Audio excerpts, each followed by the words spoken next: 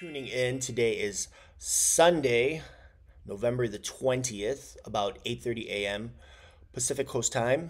I believe today is day one of the World Cup. But there is trading to do. Not at this moment. The market doesn't open till 3, so we have another 7-ish, 6.5 hours to go before that. But what I want to do is mention that I know people like to use technical analysis, some to a greater extent than others. And even if people don't use technical analysis, they do like to take a look at a chart or charts every now and then. And there's nothing wrong with taking a peek at the charts. I'm not a fan of technical analysis because it simply doesn't work. I don't see any value in using it. I don't see any value in learning it.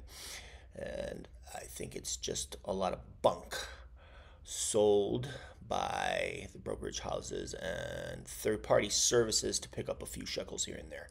It's not likely to help you make any money trading. However, that being said, I do like to look at charts every now and then, but I prefer to look at them in a specific way, a way that makes sense.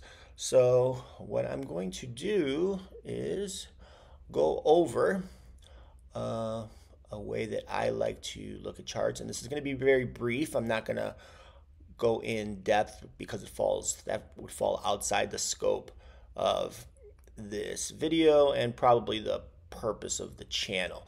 But anyway, let's take a quick look here, and I'll show you what I'm talking about. All right, let me shrink that.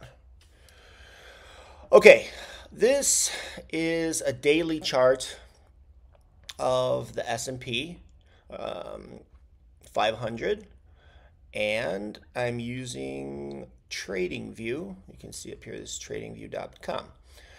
Okay, so it looks like this chart goes back pretty much year to date. Let me hit that tab to make sure. There we go.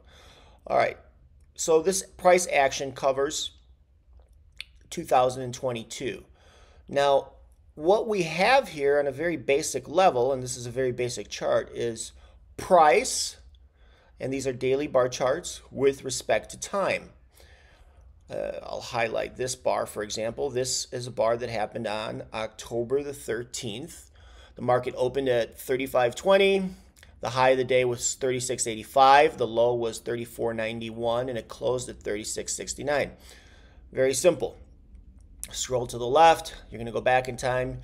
Scroll to the right, you're going to go forward in time to the last day of trading this year, which was this past Friday, the 18th. Very quiet day, by the way. And this was Thursday. Let me go to Monday of Friday the 11th, Monday the 14th. Okay, so we had a very, very quiet week, so to speak, especially since, let's say, the 14th of October, 13th of October. Okay, now, these bars, each individual bar, daily bar, as I mentioned, price with respect to time. Now, let's add in another indicator here. Let's go to volume. And now, we have volume on a daily basis with respect to time. So if I scroll to the left, I'll stop here. We see that on Friday, March the 18th of this year, looks like this is a fairly high volume day relative to the other days. So what you're getting here is, and this day the volume was, looks like, why is that B 4.056 billion? Is that, wow, is that more than I think? Okay, regardless, this was a heavy volume day. I'm going to scroll to February the 24th, another high volume day. Monday, Jan 24th, another high volume day. June 17th, Friday, another high volume day. This was a big down day, looks like. Friday, the 16th of September, yet another high volume day. And basically what we have here is volume with respect to time. Scroll to the left, you go back in time. Scroll to the right, you go forward in time. Is this helpful? Well, I can't use it to make any money or figure out how to make any money. So I'm going to say no. Okay, let me get rid of this. But what might be helpful? Well, what about if we use volume with respect to price? Now, why might that be helpful? Because you basically get a pretty decent idea of supply and demand at discrete price points. And what that tells you, or might be able to tell you, is where the action in the market, where the action in terms of price was favored by the market. So if there's a lot of supply and demand at a certain price, there's going to be a lot of trade activity there. And if there's low volume at a certain price, that means low supply and demand, there's not going to be a lot of volume there. So that type of area will get rejected by the market. And the rejection comes in two forms. It will either be support. So let's say price is going down, it hits this area that it doesn't like, so now it moves up.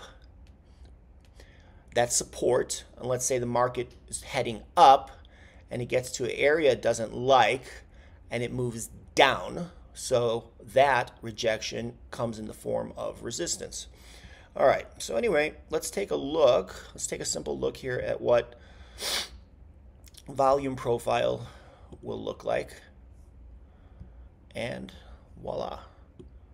Now, we see to the right that these now this changed because I changed the amount of data here. I pulled the chart to the left and pulling it back to the right, so it should change slightly again because I'm pulling in more data.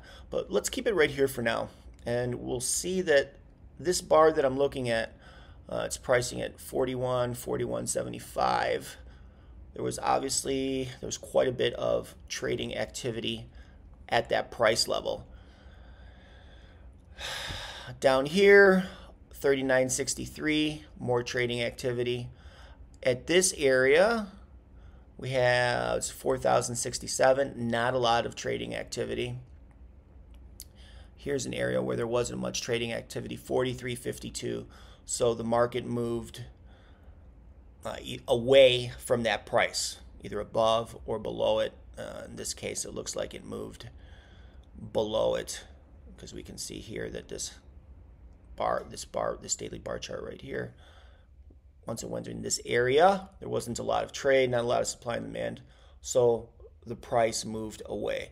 Now, without getting into too many details, I just want to give a brief demonstration of what a volume profile indicator looks like. And again, what this is basically showing is it illustrates the relationship of volume with respect to price, as opposed to the other way that most people look at it, which is volume with respect to time, which is down here. I don't think you can really get much out of that, although I do not feel the same about volume profile indicator, because I think this might be relevant information and you can possibly use it to pick price points. All right, what do I mean by that? Let me go to another one that I set up here. This is another daily, forget about that. And here we have the same type of indicator. This is a volume profile indicator. However, the bar chart that I'm using is an hourly bar chart. And in this area, this is the hourly bar chart for last week. And I also used a fixed range for the volume profile, and I set it to last week. So the parameters were basically previous Monday and last Friday, which was 2 days ago. So 6 days back all the way up to 2 days back. Let me make sure this is right. Yes, the date here, Thursday, November 22nd. Thursday, November 22nd, 10th, the 10th. So this is actually, no, actually this isn't just a weekly. I went back to this action, this price area action, where we basically gapped open higher after the CPI number. Last Thursday, the 10th, I believe it was the CPI number, and the market rocketed higher. So rather than this this area being last Monday through last Friday, it's actually Thursday the 10th through last Friday. But anyway, the point is I wanted to set up a separate volume profile indicator for just this price range and this date range. And here's what we get. We get the same thing. We see that there was a lot of action in this price area, 39.53. A little bit less price action, 39. We're going to call this 89. And overall for the week, let's take a look at the range here. The low was 38.64, and the high, or not the week, but this date range, and the high was 40.28. So roughly 164 handles in this range from Thursday the 10th to 2 days ago, the 18th. Yes. So a total of, that's 7 days, 7 trading days of price action. 10th through the 18th is 9. Take out the weekend, 7 days. Okay. So this is what happened. Now, why would I want to take a look at this? I was just screwing around with this program a little bit, and I was playing around with some lines, blah, blah, blah. But why I would want to possibly take a look at it is to see what kind of follow-through or rejection we might get this upcoming week, which is a holiday week. It's a shortened week. I'm going to assume there's going to be lighter volume because people will just be away from the market, spend time with family, they have to travel, go on vacation, etc., etc. So what might we see here? I would not be surprised to see prices go up here, which would be 39.91, which isn't a big stretch. And if they do travel down, this seems like an area of rejection, 39.32. Might test here. This seems like another area of possible rejection. It could also turn into support, but I would not be surprised to see it go through this, and maybe to this area, which would be 38.36.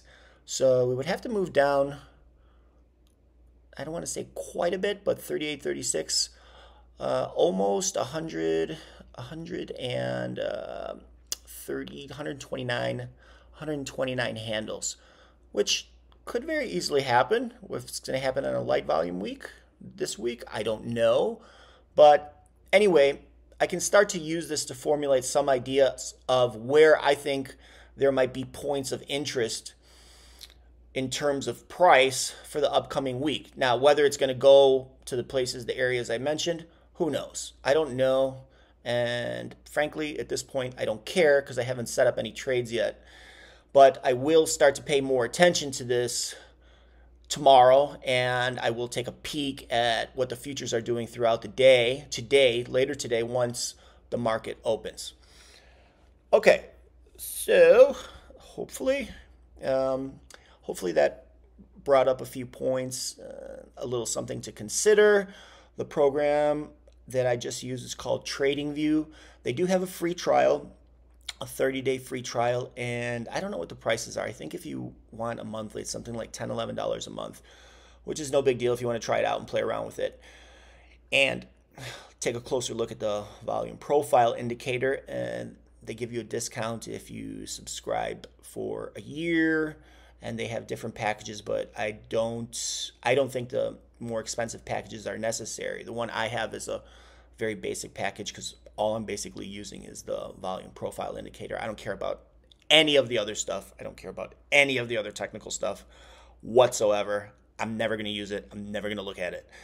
But if that's something that interests you, feel free to do so. Anyway, that's TradingView, and that's brief discussion of volume profile indicator. Okay, everyone, I hope that was helpful. Enjoy watching the World Cup games. Enjoy the rest of your Sunday. Good luck trading this week. I will catch y'all later.